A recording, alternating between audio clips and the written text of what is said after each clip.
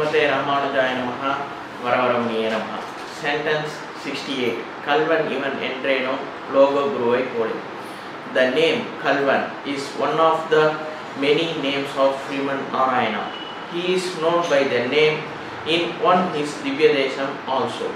It means one who steals or one who cheats, tricks others. He does this for the sake of his devotee in many cases.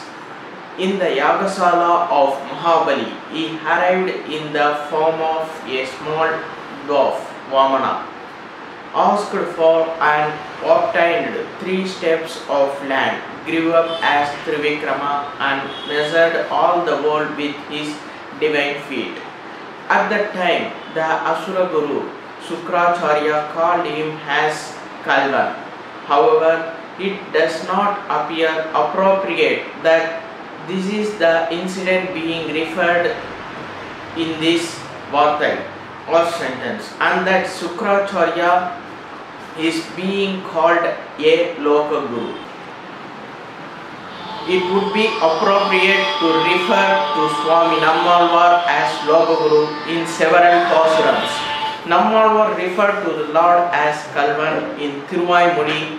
He says, Kallave idathai kondu poi purambukka.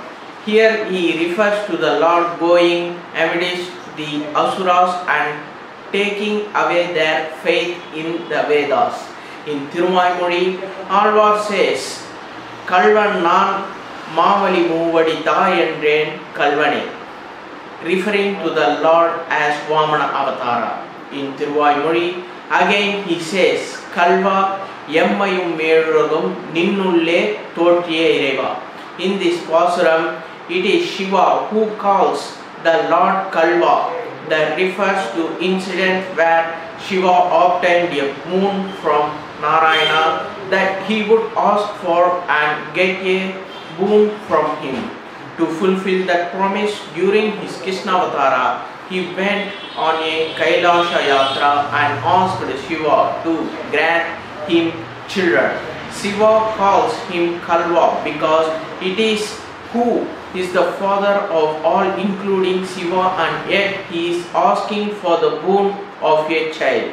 Since Shiva is known for greatness of his knowledge, it would be alright that he is referred to as Loka Guru.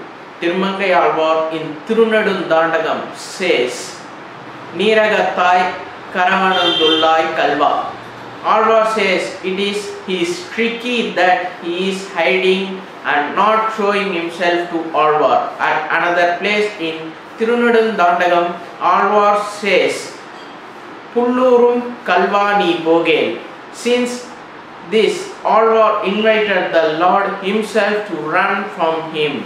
Kanna nin tanakkum kuripagil kargalam kaviyin purul. It would be appropriate to refer to him as Loka Guru.